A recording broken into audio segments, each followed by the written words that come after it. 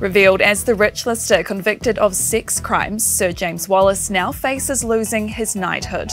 Why the government's being called out after another slip closes a critical part of State Highway 1, and the Prime Minister heads to Shanghai while securing extra flights to New Zealand. Te Maria, I'm Sherry Kinnear, and these are the latest New Zealand Herald headlines. The process is underway to strip arts patron Sir James Wallace of his knighthood.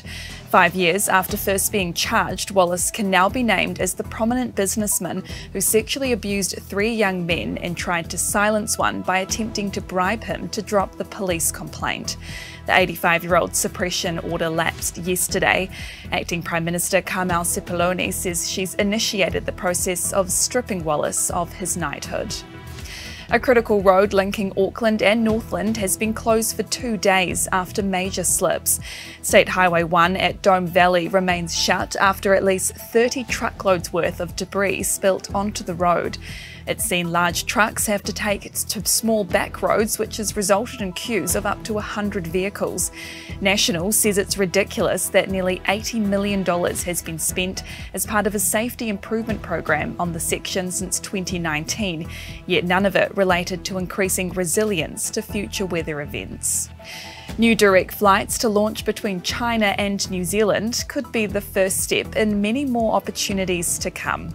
The new China Southern routes include the reinstatement of the Guangzhou-Christchurch route and the introduction of 3 additional services between Guangzhou and Auckland.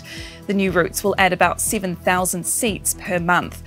Auckland Airport Chief Executive Carrie Hui-Hanganui has high hopes there'll be more to come. Demand is strong and we're seeing already kind of load factors over 75%. So as that continues to grow, I expect we'll continue to work with China Southern and other airlines in regards to the opportunities for New Zealand. The new routes have been announced as Chris Hipkins departs for his 3rd and final leg of his China trip. His business delegation leave Beijing for Shanghai this morning. But the Prime Minister's been left playing down speculation relating to bullying in regards to one of his top ministers. Concerns were raised by the Department of Conservation after a seconded staff member left Kitty Allen's office early, citing a problematic working relationships with the minister in the office. He says every minister will have a moment, periods where they're under pressure, where they have an interaction with someone when they're not at their best. And pieces of debris from the Titan submersible have been brought ashore after 5 people died in the implosion during a voyage to the wreck of the Titanic. Photos from the wharf show what appear to be several pieces of the submersible being lifted from a ship. Investigators hope the debris will help answer questions about the craft's experimental design, safety standards, and lack of certification. And those are the latest New Zealand Herald headlines. For more news worth knowing, head to nzherald.co.nz. Kia pai te rā. Thanks for checking out our YouTube channel. To stay up to date with all the latest news from the New Zealand Herald, click the subscribe button below or check out one of the videos here. And head over to nzherald.co.nz for more details on these stories and more.